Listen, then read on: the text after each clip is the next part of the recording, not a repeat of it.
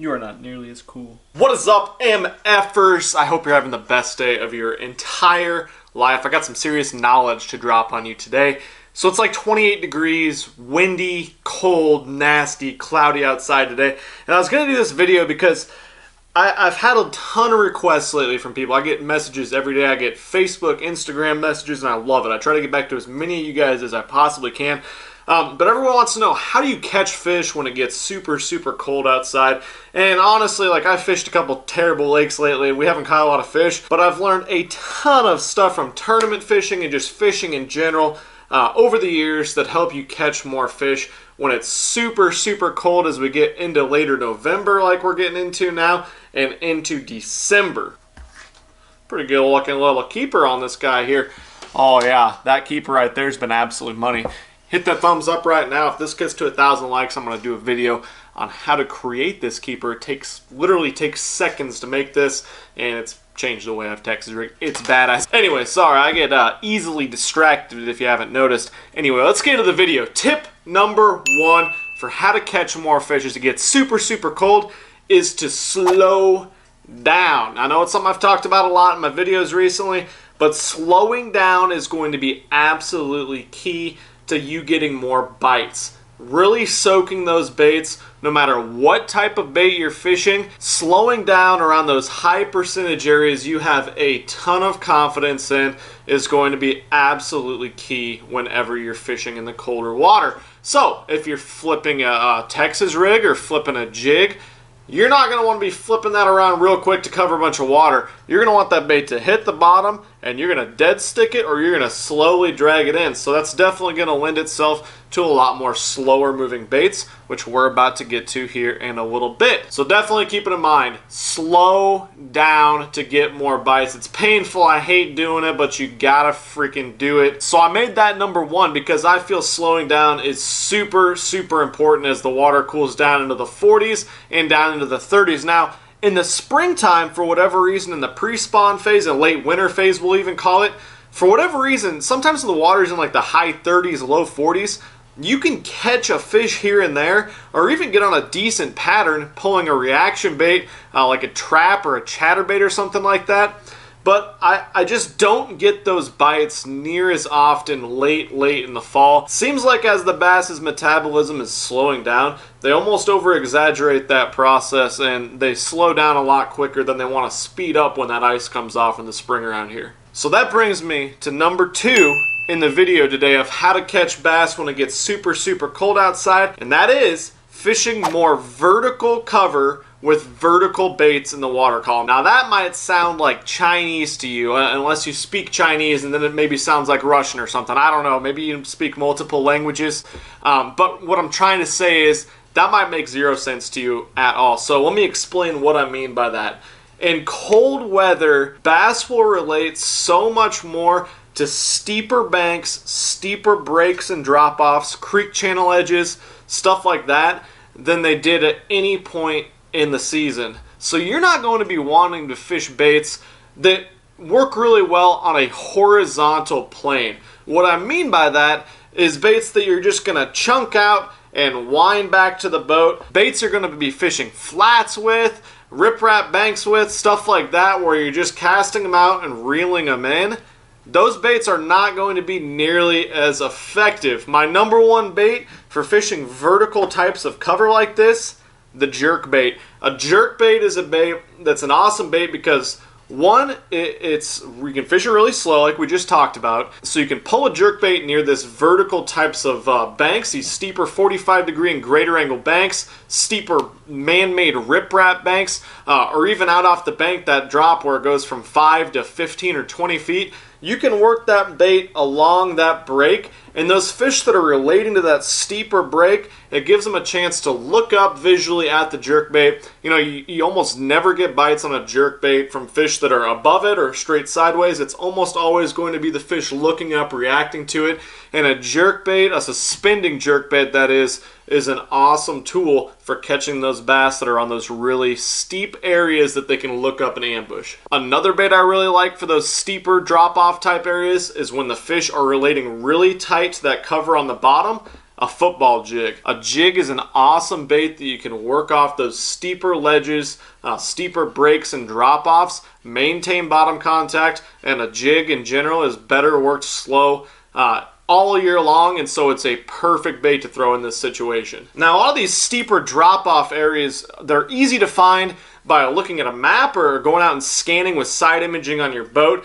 But I get a ton of questions, how do I fish those areas from the bank? I see you out catching fish offshore and fishing these really unique pieces of cover on your boat. How do I find them from the shore? One thing I'd really recommend is going and checking out these deeper units. It's something you've seen me fish now this last several months, and I love this thing. It's awesome for bank fishing because you can cast this guy out and you can see exactly where that first big drop-off is. It transmits bottom contours and transmits different types of cover down there, so you can tell if it's a weed edge or rock pile. You can really differentiate between that stuff. And like I said, the first several videos I've made using this thing, fishing from the bank, I would have loved to have it as a kid. If you're not familiar with it, it's a fish finder you cast out actually.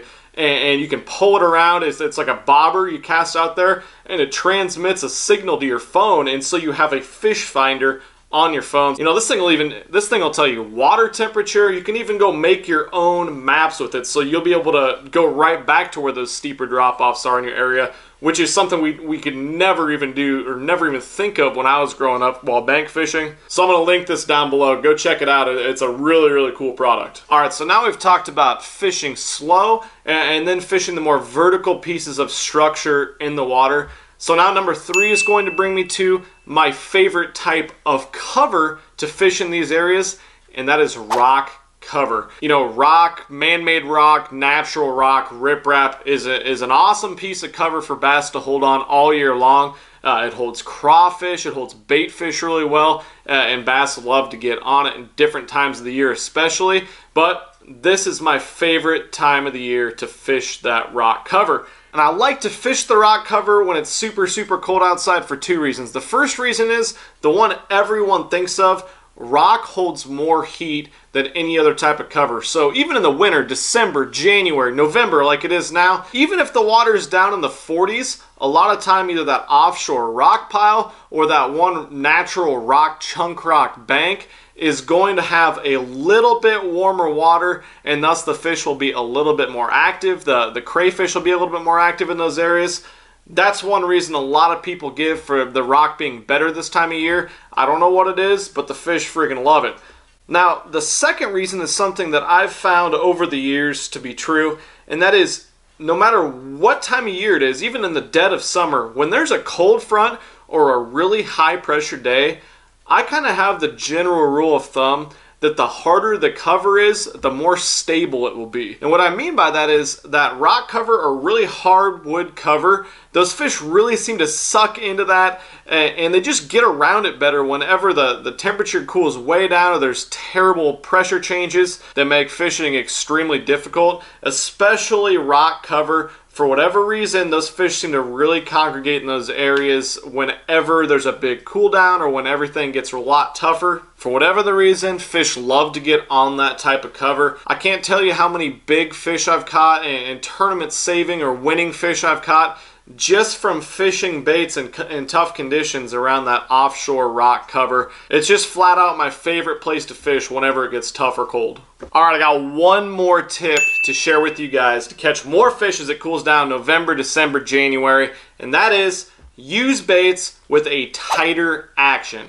So what I mean by that is baits with that really, really tight, quivering, shimmering action are so much more effective than baits with big, wide wobbles. So let's get into some examples of that. You know, the first and easiest example I can think of with that is the crankbait. So a big, wide, rounded body crankbait with a round lip or a square lip for that matter is going to have a much wider shimmying action. That's not what I like to use when the water cools down in the 40s and then the upper 30s. Now the fish will still eat a moving bait a lot of time in those situations, but using a bait with a really tight shimmy is going to blow that out of the water. My favorite flat side crankbait is the 6 cents flat 75. I catch a ton of fish when it cools down. I'm going to catch a ton of fish on it here this fall and then early in the next spring because it has a really tight shimmying action. But also baits that have been really, really popular over the years, the the Shad Rap. Shad Rap's an awesome bait with very, very little action. And then, of course, lipless crankbaits. You know, lipless crankbaits have the tightest shimmying action of any type of crankbait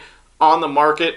They catch a ton of fish, and my favorite way to fish them this time of year as we get into the super, super cold is just casting it out, letting it go to the bottom on that vertical type structure off the drop-offs, just ripping them up 1 or 2 feet and let them fall down. And you can even let it soak there 10, 15 seconds until you feel a fish is looking at it, rip it up off the bottom, boom. Another bait that works extremely well in this scenario is a chatterbait. You know, chatterbait, it does have a lot of noise to it and a lot of action, but that action is a really, really tight shimmying action. So that's a bait I'll definitely throw if I'm fishing a lake that's like a shallow oxbow lake or something like that, a lake that doesn't get maybe much over 5 to 10 feet deep in most areas, and you have to fish on a horizontal plane. There's not a lot of big drop-offs.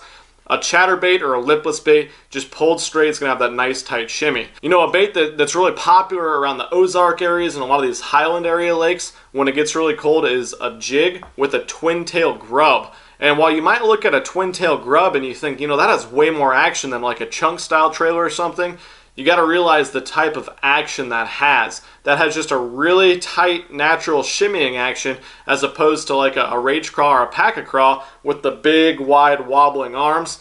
And a twin-tail bait is not only something that works extremely well when it's really cold outside, but it's something I'll also go to whenever there's a cold front or a super tough bite any other type of the season as well. Well, that's it, guys. Those are my 4 tips to help you catch more fish as we move from November into December and that water gets super, super cold. So remember, slow everything way down no matter what you're fishing. Fish the vertical cover that those fish can ambush up off of with a jerkbait or a jig is my favorite way to target those fish.